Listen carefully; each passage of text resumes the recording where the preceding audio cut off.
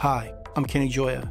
Welcome to another one of my tutorials. In this video, I'm going to show you how to quickly rename tracks or items in Reaper.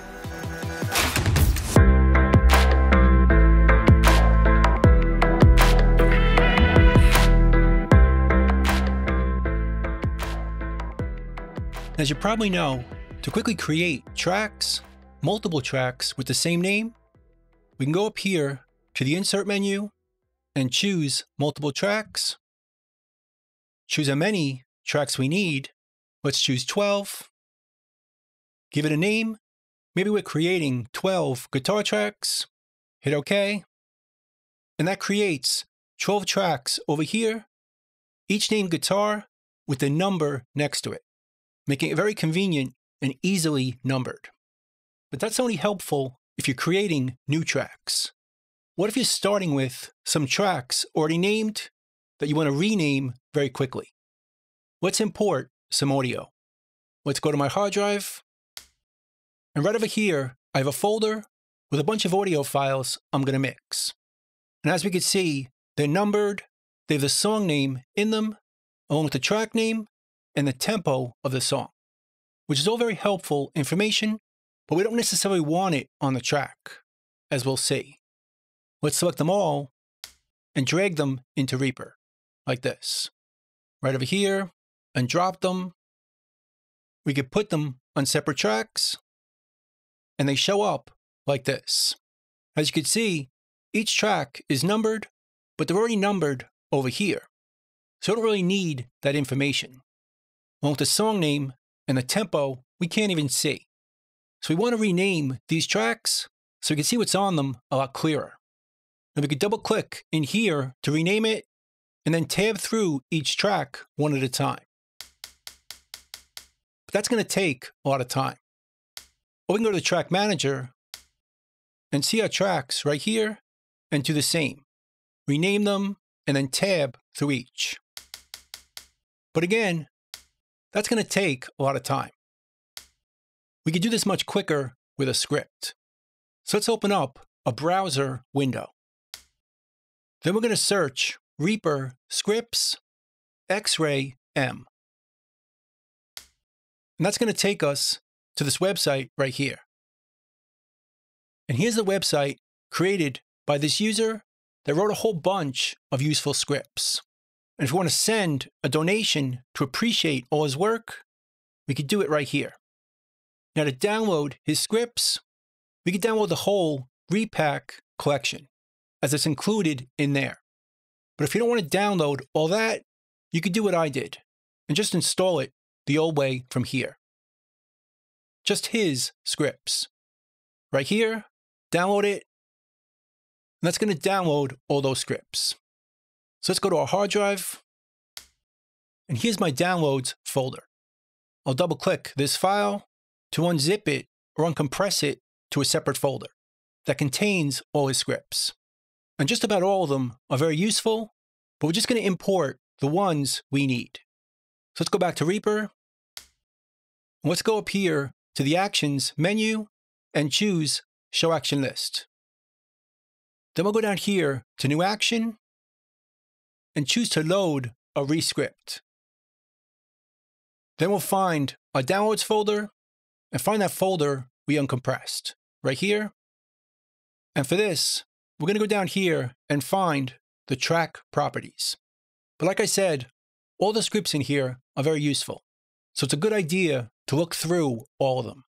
Let's double click this and let's search for the script right here. Search and replace in selected tracks names.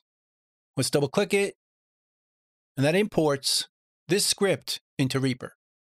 Now we could run it from this window right here, or make it a toolbar button, but I prefer to add a keyboard shortcut. Let's go right here, just type in a keyboard shortcut we want to use, and that's going to trigger opening up to rename our tracks. Let's close this, and now we could choose just the tracks we want to rename. In our situation, we'll select them all, hit that keyboard shortcut, and that opens up this dialog with many different options of how to change our track names. we could search and replace them right here. Let's start with the song name. Let's type it in. We can replace it by typing in \del. That's going to delete the song name from each track. As we can see, that's gone. But next, we want to remove the number, which we could do by triggering it again and removing or truncating some characters from the start. Let's choose 6 characters to remove. Hit OK, and that removed the first 6 characters from each name. But if we notice, if we go down here, because these numbers were 1 character longer, we have an extra space still there on these. So let's select these, open it again, and let's remove or truncate 1 more character. So now the beginning is perfect on each. But we still have the tempo on each track, which we don't need. Let's select them all, open it again, and this time we're going to replace the tempo. 112 beats per minute, \del, but let's also truncate at the end 4 more characters to remove any spaces or dashes at the end. Hit OK. And now the track names are perfect. Just the information we need to see on each. But we can still add things with this script. Let's say for the drums, we wanted to add drums to the end. We could do that with the script. Just select these tracks, insert at the end, drums, and it puts drums at the end of every track name. Or we could re-add the numbers to the beginning like this. Go right here and insert at the start, \E. Then I'll put a period and a space. And now we have the track numbers added back in to every track we selected. So it's a great way of adding or removing any characters very quickly to our track names. But we can do the same thing with items. Let's say we want to change the names on all these items. We could do that with a different script. Go back to the actions list, new action, load rescript, go to the same folder, but this time we'll go to the items properties.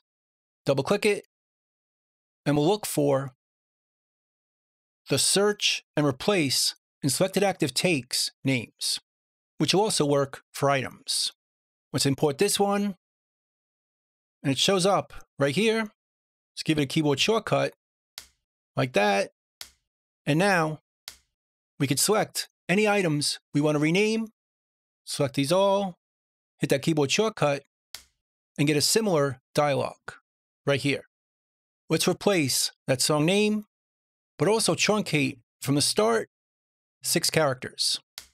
Hit OK, and that cleans up the beginning of the item, the song name, and the number. But we still need to fix the end, or the tempo.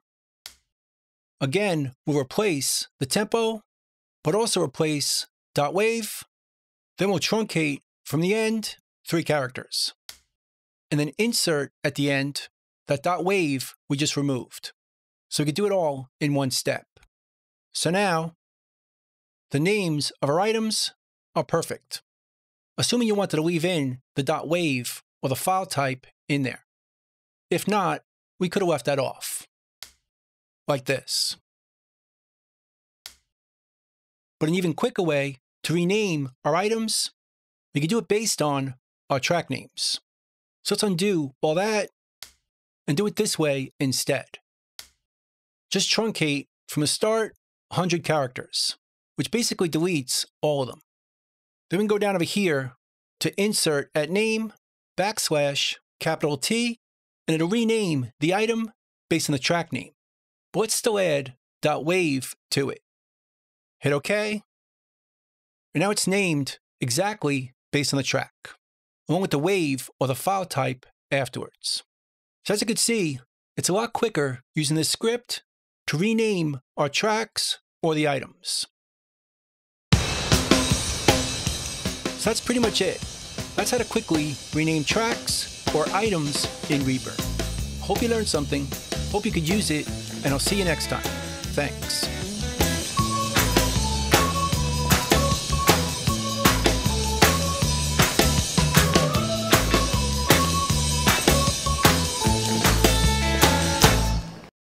The ice is gonna break!